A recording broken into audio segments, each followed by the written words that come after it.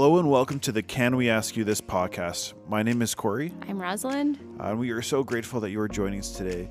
We have a special guest, Sherri, and really excited to hear from her as she shares her experience being an international worker with organizations such as Samaritan's Purse and as a social worker during the Rwandan Genocide.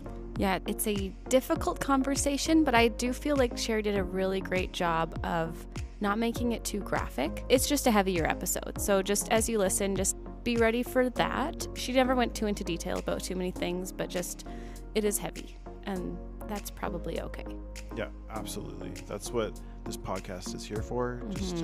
It is uncomfortable, but it's a conversation that we're grateful that she is willing to have with us. Yeah, and I love she gets to the question, not to give too much away, but she asks the question, is God good? After witnessing some pretty hard things. And if you find yourself asking the question, is God good? And you feel like you've been suffering, this episode is for you.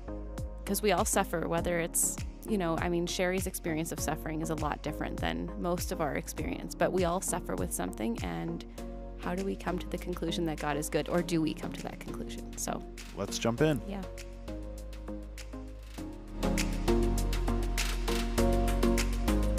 Welcome, Sherri. Thank you so much for joining us today. I'm really excited about our conversation. I mean, we've already had a little bit to talk before this, but I love that we can just give you an opportunity to share about your journey, because I think this is a journey that not a lot of people have experienced. I think there's lots to talk about, but I think even for myself, thinking about the Rwandan Genocide, I mean, my experience is the movie Hotel Rwanda. That alone was very, very difficult to watch. But I know you have some experience with that as well, being right on the ground. And I think there's lots to your story I know that we'll get into. And so I'm just really grateful for you to be here today to share with us and let us ask you questions about your experience. So thank you. No, that's great. I really do appreciate the opportunity to share what I saw and how that changed me. Yeah. And Wonderful. Well, I guess just to help everyone understand who Sherri is, can you tell us just a little bit about yourself, maybe where you're from, how you became an international worker, kind of that whole journey? Okay, it kind of jumps from before and after Rwanda. So I grew up in Calgary. We moved here when I was 8, and we were part of First Alliance. So that's kind of how I in connection here and back on staff. But when I was in college, I went overseas for a year. Just in the middle of college, just trying to see maybe what God might do. And it was actually working in a bookshop, so it wasn't any super exciting. I had no skills or anything to offer, but I learned a lot about working in a church in another country and working cross-culturally, and came back thinking, I'm not called into international work, and that won't be happening. But it had opened my eyes and my heart a little bit, and when I graduated from U of C, I went for social work. There weren't a lot of jobs in Alberta at that time, and I was looking at moving north or trying to think, outside the box, what could that look like? And one place I contacted was Samaritan's Purse. And it was just the perfect timing. They weren't necessarily interested in hiring a social worker, but because of the situation in Rwanda, I ended up there. And I'll fast forward now because I won't get into that story. But when I finished my time there, one thing that struck me was I really wanted to go somewhere long term. And they go in and they do a lot of great work. A lot of it was short term at that time, like development relief, right, in war zones. And thinking, I hate not being able to speak directly to people and not being able to know the language. And so someday, when I have money and I go to seminary, then I'm going to go somewhere long term. And then God just started that next step. And so I ended up going to school, and I ended up in Macedonia for 22 years. So that's very short and condensed version of my life. And then God brought me back here this year, which is a huge change from life from the past 30 years. So no kidding. Yeah. Well, thank you for being here, obviously. And the topic, when you say genocide, like that's such a loaded word. And I think many listeners probably have different experiences, but we're here to hear about you and your experience. Could you share a little bit about kind of boots on the ground? You arrive, what that experience is like for you. Yeah. I arrived after the main part of the genocide and while the war was continuing, the Civil War. But I was also, I was 24 and just graduated. Growing up in Canada, no major trauma in my life at that point. And so I ended up there going into a refugee camp in the country with over about 60,000 people. And the reason was there was over 700 kids at that time overlooked in the food distribution. Oh, wow. Because they weren't connected to any family. So they had no uncles or aunts or parents. That doesn't mean that they're orphans necessarily. We call them unaccompanied minors, just because everybody ran, right, during the genocide. Right. And you saw from the movie, and I have a hard time watching that movie, by the way. I finally watched it once, and I don't think I'll watch it again. But everybody ran. And so, yeah, one of the things we had the pleasure of doing later was getting everybody's names and information and doing the search to see who still had family, and a lot of them did. But so I ended up going in, and we had to do things like, food, clothing. So everybody's got the set of clothes they had when they arrived. And so, like, for the little 2-year-olds, we got beds, but there's no pillows. So we cut off the pillow tops and the sides so that we could just put them on like little dresses on all the 2-year-olds. So now all of them have a second set of clothes. I mean, things that you go, well, is that really, we did whatever we could. It was like problem solving on a daily basis. Wow. But the first day I arrived, we were given a translator, and a guy with a gun got in the car with us when we crossed the border to take us there so that we weren't like going around anywhere else. It was on a mountaintop. So the refugee camp was below us a little bit, and the army was just above us a little bit. So we were given a spot right there with a medical clinic. Samaritan's Purse had a medical clinic going. And so I stayed in a tent, and the girl who'd been there for a couple of weeks, she'd grown up in Kenya. She was a nurse. And so she would bring a baby back to the tent every night, trying to nurse them back to health because they've shown up from all sorts of situations. Somebody found them and brought them along. The big bellies, the malnutrition. Oh, yeah. And then there was a lot of different diseases running through the camp, dysentery and diphtheria. And so my first night in the country, in the tent, this baby died in the middle of the night. And that's when you go, okay, so this is outside of my realm of experience. Wow. Yeah. Just not, and you sit there and you pray because you're thinking, okay, but just the baby looked like a newborn and was probably 4 months old. It was heartbreaking. So what did that, I just can't imagine. Sorry to interrupt you, but that's your first night. I don't know. I imagine you came into it with hopes and expectations of what it would be like, but did that I just imagine that might be a bit of a slap in the face of like what you expected to, or just a dose of reality you weren't expecting, or maybe you were expecting. What did that do to your heart? I had been told, right, and you're going into a war zone, that people are dying daily still, right, from physical, they'd been in the war, or whether it's the health because they hadn't been eating for the last month because they'd been in hiding or whatever the reason. I had been warned. And I knew it wasn't going to be easy. And you go in, you want to help, but that's just a drop in the bucket, right? You have to have that realistic expectation, but it's still, disheartening, right? You want to see some wins. You want to see some kids, and there were kids getting better. One of the other things that was really hard was AIDS was quite rampant in the country, right, in general. And so that even as you're treating people, that a lot of these children could easily have AIDS from their parents from before, or because there was a war and there's bloodshed, right? And so we're not testing for that for everybody, but just as you look at these kids you're investing in, how many of them will actually grow to adulthood and that reality. So we problem solving. And then the war ended not long after I arrived, which was nice. And then, so the capital city opened up, and so we started moving people off of the mountain, and we found a spot to move the kids to. We brought them off the mountain, and we started recording things. So we started recording stories. And of course, I'm doing everything through a translator. So we're trying to get the story written down so that we can find family members or find, whoever. But we're also trying to record some history, right? And make sure that we know where these kids have come from. And one of the first ones I remember, I've got these 2 twin 5-year-olds, right? These 2 boys. And so they're both just cuddled up to me. Aww. And the lady who's been like staying in the same home with them is asking them the questions, and my translator is translating. And they're just looking at me with their big eyes as they tell me about watching their parents macheted to death. Oh my gosh. And I'm holding them, right? So you're not responding. Right. And almost every time we would hear something really hard, there was this group sympathetic, they kind of had a way of having a musical response. Even the way they spoke kind of had a musical note to it, and they'd speak kind of slowly in this sing-song voice. And so they did this, and then kind of together, but God is good. And I just remember that day going, is he really? I mean, and I believe it with my whole heart. Yeah. And I don't think that he promises health, wealth, prosperity. I mean, I would never have said I believe that, but somehow this struck me wrong. And it was a lot of processing then. What does it mean? Like, is it fair that people are suffering, and is God still really in control? And how? Because a lot of these people were believers. My translator was actually a believer, and she had lost all her family. Wow. So it didn't seem fair.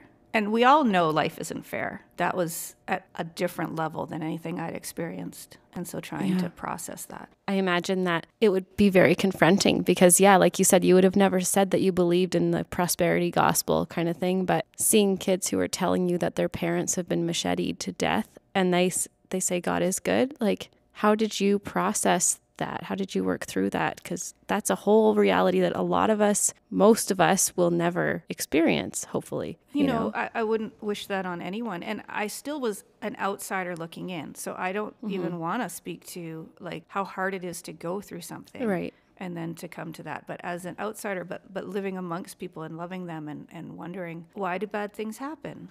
And is God still good when bad things happen? And so it really got me searching and reading, rereading all those passages in the Bible and looking at it differently. And I look at things like, there was no promises that everything is going to be okay. There's lots of promises that we'll suffer. Yeah, it just means something different. God is good doesn't mean, and my good isn't necessarily a comfortable, easy life. None of that was ever promised. And right. Yeah, and I would have said I never believed that.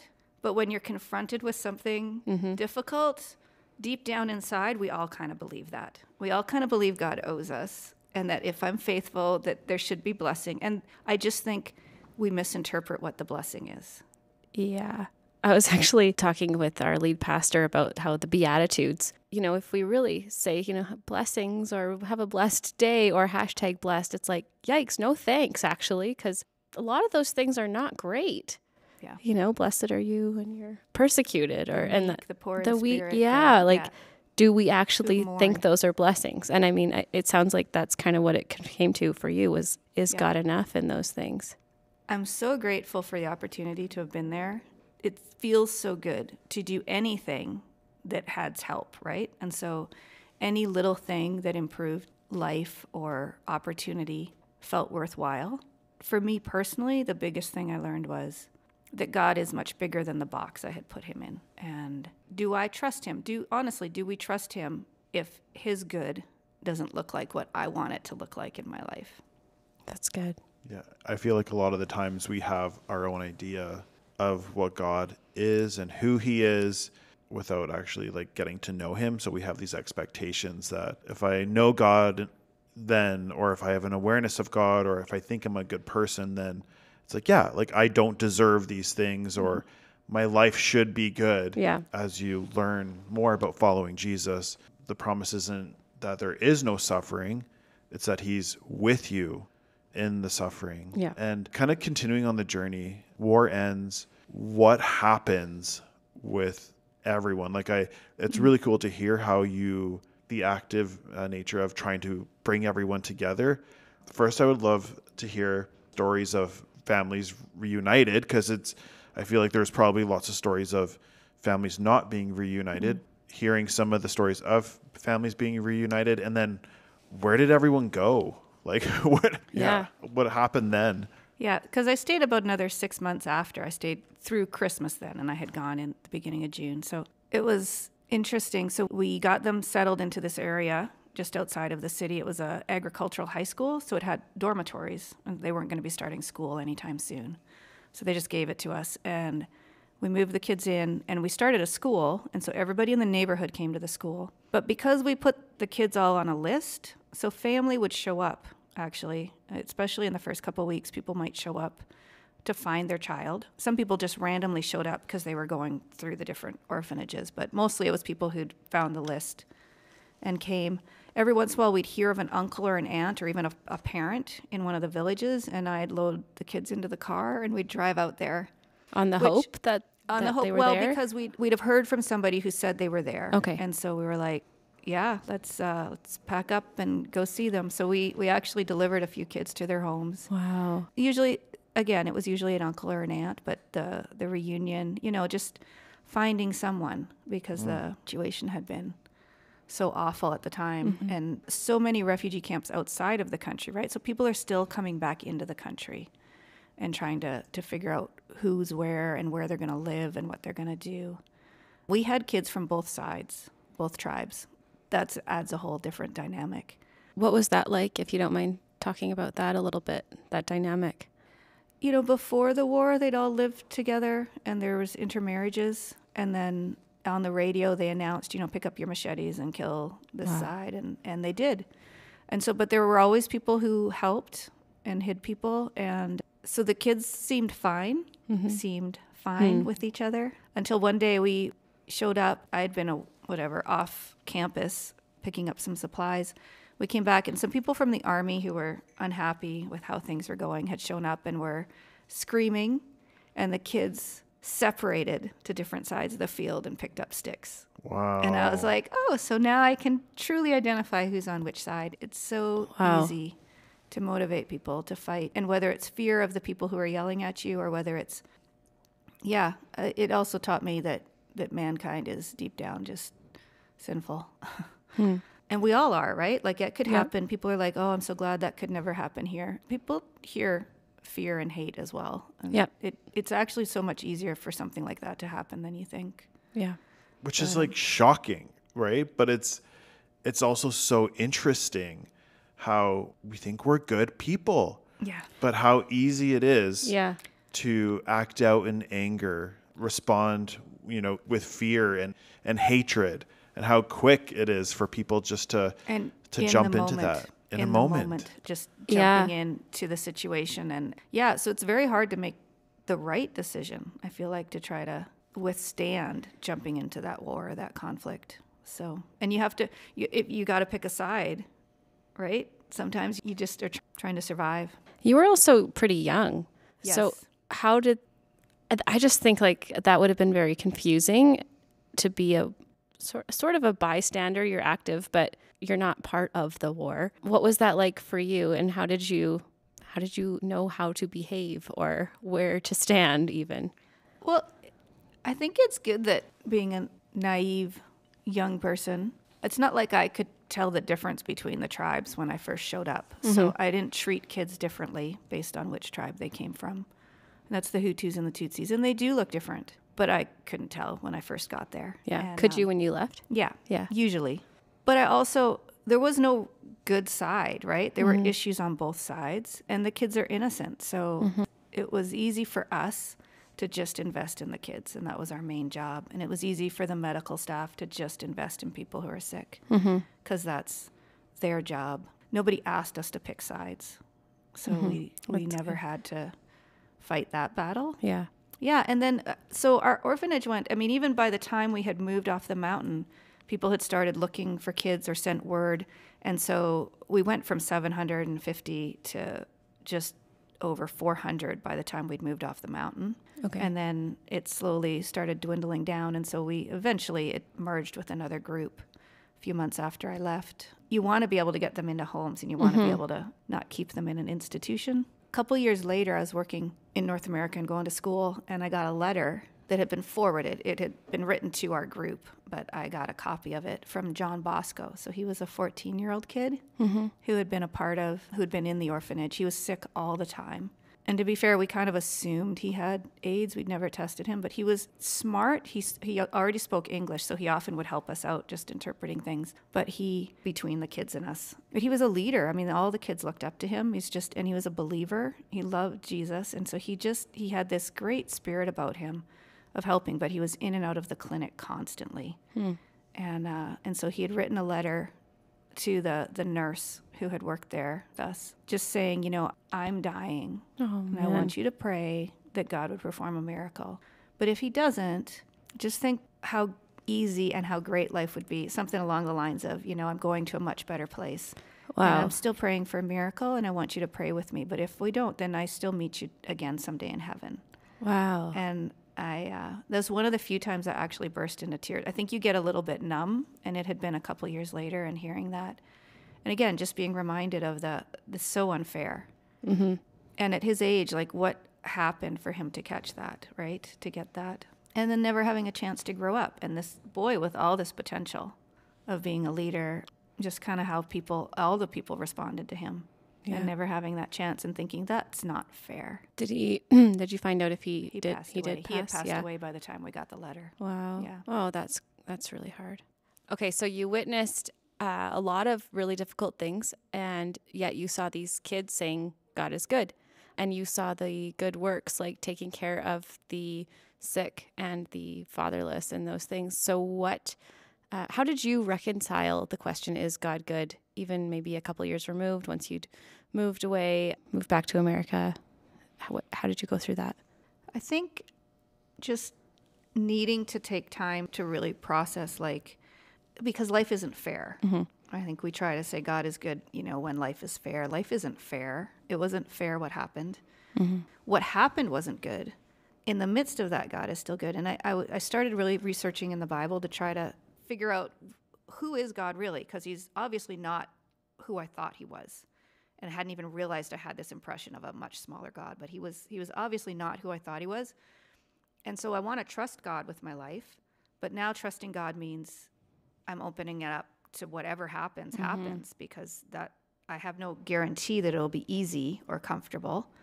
And so just looking, so Joseph, right? He did not have a nice life, but then he ended up Pharaoh. And I'm like, okay, well, that's not the likely scenario for most people.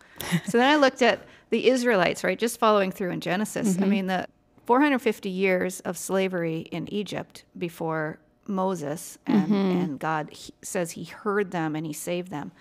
What if you were born in year 250? Right. Oh, yeah. And they were born a slave. They had a very unfair and difficult life, and then they died a slave. Yeah. Right. And that was a part of God's plan. That was God's people.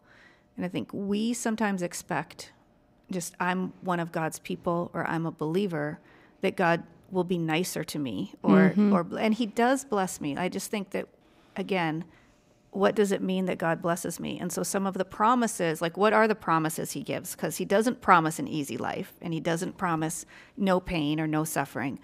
But he does promise peace, right? And he does promise wisdom, and he promises eternal life. There's somewhere I'm going, and he gives purpose. Mm-hmm. And do I care more about his plan and what he is trying to do in this world than I do about my own personal comfort? And that's where there's this real trust thing. But I can't believe God is good if I don't actually see that maybe his purpose is bigger than my little life. Mm-hmm. And there's a humbleness to that. I'm not I am important in his eyes. He loved me enough to die for me. But I'm not him. Your life is, I guess listeners, you can't see this, but I'm holding up my fingers a centimeter apart on a huge timeline, right? So it really does put things into perspective when you talk about the Israelites. And how would you, in North American culture at least, like you said, we pursue comfort. How would you, I don't know, I don't want to say market God to somebody, but I guess what would be the appeal in North American culture? Because we're like, God is good, but your life will not be, probably, if you follow him. And I know what you're saying. I love that I have the presence of God with me at all times, and for me, that makes it worth it. But if you don't know that feeling, how would you tell somebody about how much better that it is to have God with you and have persecution and discomfort? And it was, so I went overseas eventually, right? And you're sharing about Christ with people whose families might disown them if they come to know the Lord. And so you're trying to say, why would this be worth it? That seems, from a worldly perspective, that doesn't make any sense. Right. But, do you even remember before you were forgiven of your sins? I think that's one of the disadvantages of actually growing up in a Christian home, is you don't remember how great it is that I am forgiven. My guilt, he takes away your guilt and your shame, right? Those are separate promises. And he also offers, you said the peace, anything that you go through, you have somebody with you that's this amazing peace. Yeah. But he also offers purpose. It does say you will have life to the full. I wouldn't trade this life for anything. And some of the worst moments are also some of the best moments. So yeah, I think, but if we don't focus on who Christ is and what we've gained, and we're just trying to look at it from a worldly perspective, you lose a lot. Right. And Christ said that, take up your cross and follow me. When he was talking to people about whether they should follow him, he asked them to count the cost. I think we try to market it here, because you used that word. Yeah. And we shouldn't market it. He's actually enough, but we should tell the truth. Oh, that's so Because good. I think young people actually want a challenge. I feel like, right? Do you really want something that's that easy? That's why it's not believable, maybe. I don't know. You do know. I think don't that what have you the just said answer. is brilliant. It's so true because, I think market was probably the wrong word. But No, I knew what you meant. I didn't think, that's not Rosie. It's a culture of like trying to, I don't know. I just feel like we're trying to convince people of things. And it seems like every other belief or spiritual thing is accepted except Christianity because it's maybe been made to look too nice and too easy. I don't know. Maybe you're right. Maybe there is something about that challenge that people are looking for. Yeah, there's a lot to think about there. I just think sometimes we forget that it's not wrong to challenge people. Yeah. And there's a lot of benefits. And sometimes God blesses you. Some people are believers and he blesses them amazingly, right? And they're faithful with their funds, and so God blesses them with more. Like, it's not that you will definitely have a difficult life, but you will have challenges, because every life has challenges. And I think living in North America, we have fewer than the average person around the world. And we're not conscious of that. But any challenge you're going through, this woman that I knew in Macedonia, I mean, she had such a difficult life. She used to say, because someone else would have such an easy life compared to her, and she would not mock them, right? Like, she wouldn't, because they'd be whining, and she would just let them talk. And I'm like, doesn't that bother you? Because their life is so easy compared to yours. She goes, the weight you carry is the only one you feel. There's no need to compare them. that's good. It was kind of, she was really wise. And she was like, everybody carries a weight. Yeah. And that's the only one you feel. And so everybody who's listening, we all struggle. Yeah. We all have pain in our lives. And you don't have to compare it to the horrors of the genocide in Rwanda to know that you've suffered. And some people have suffered more. And I don't know why God made that choice. That's one of the questions. I don't know the reason why this person has a more difficult time than someone else. But I actually believe God has a plan. He doesn't allow suffering because he doesn't love you. He loves you, and he allows it anyway. That's hard. Yeah, it's suffering. It's hard. And I really appreciate you sharing just how we all suffer, and it's all a weight, that we carry. And what a humble attitude for her to share with you of like, yeah, no, that's still a weight. It might not be like considerable, suffering for me. Like, maybe I've gone through more, but we all have weight to carry and kind of suffering to process through. No one is without suffering. So, Sherri, if there's anything that you'd want people to hear, what would you have to say?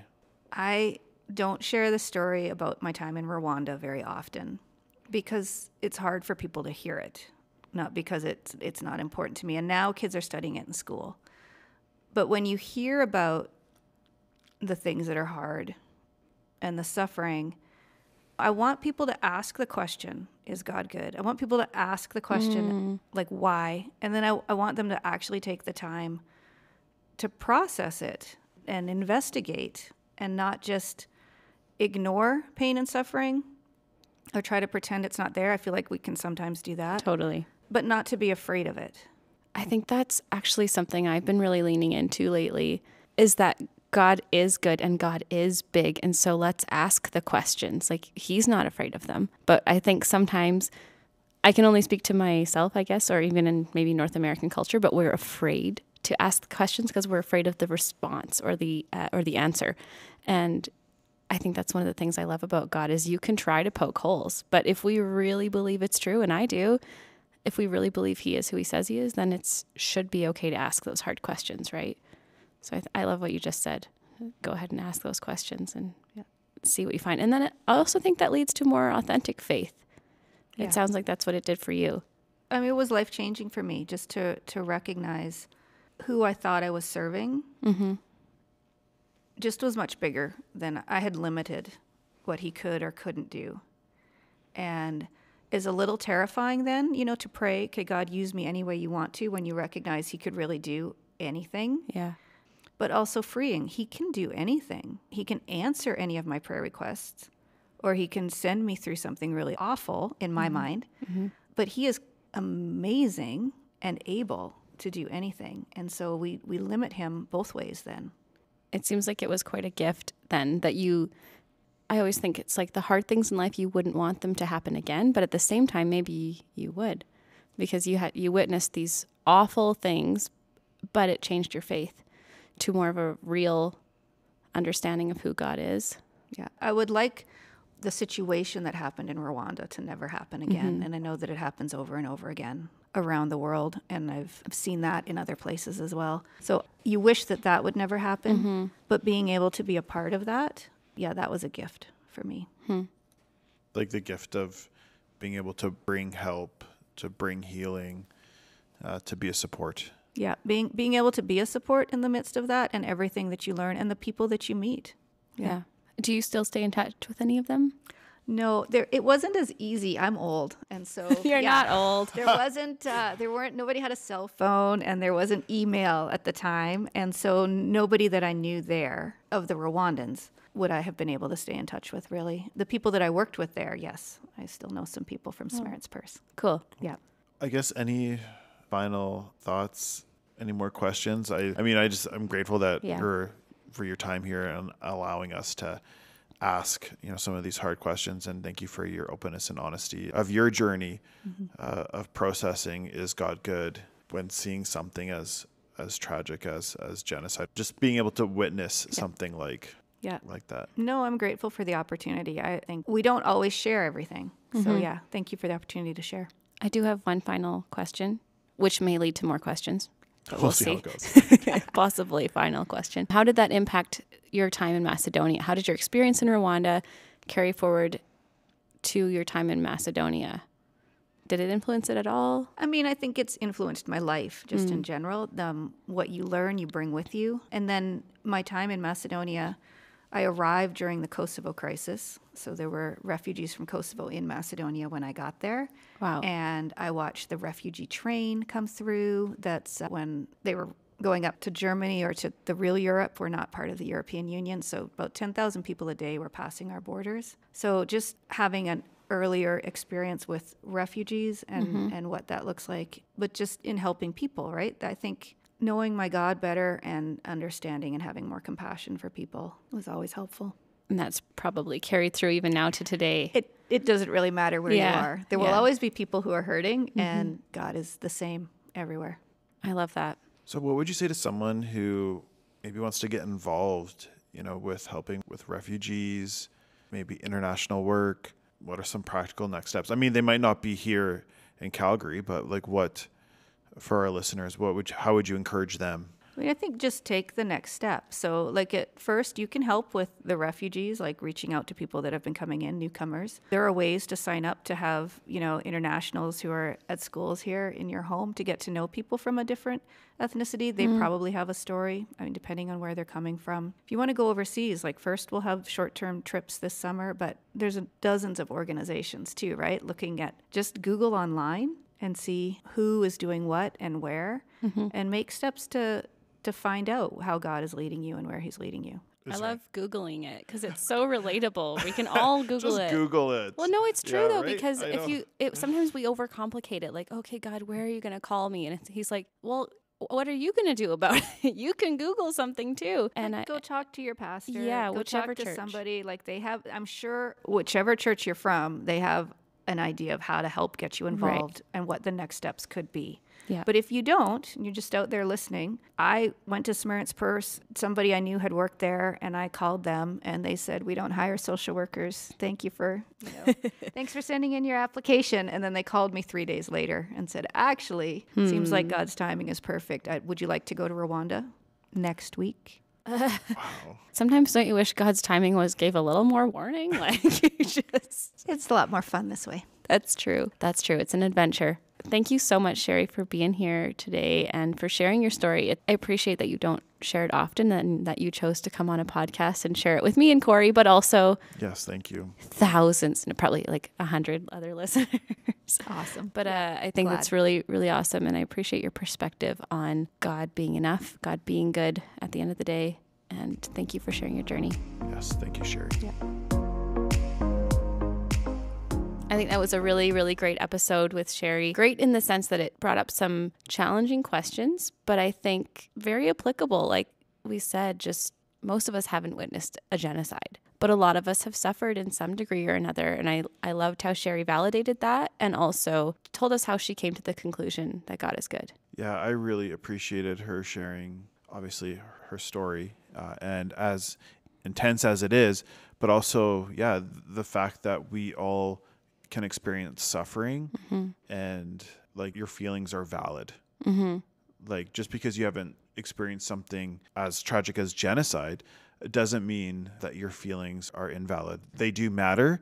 And I loved her challenge of encouraging us to search out, is God good? Right? Like, so whatever suffering you're experiencing, can you search for God? And what are your conclusions? Is God good? And that encouragement for all of us to really, to seek that out and find our own answer. Yeah, I loved that as well. I think that I know in my own life when I've done that, that's been life-changing for me. And that's what she said as well for her. So I really appreciated that. Yeah, I think it was just a really powerful episode and a unique opportunity to talk to somebody who's experienced something that I will never experience, I hope. So I was thankful for her doing that. And I just was really impacted by the story, the boy that sent the letter and he'd already passed. Like that's, I don't know, that just stuck with me. That's hard. Thanks, Sherri. Thank you again. We just, appreciate it. And thank you for listening if you've made it this far.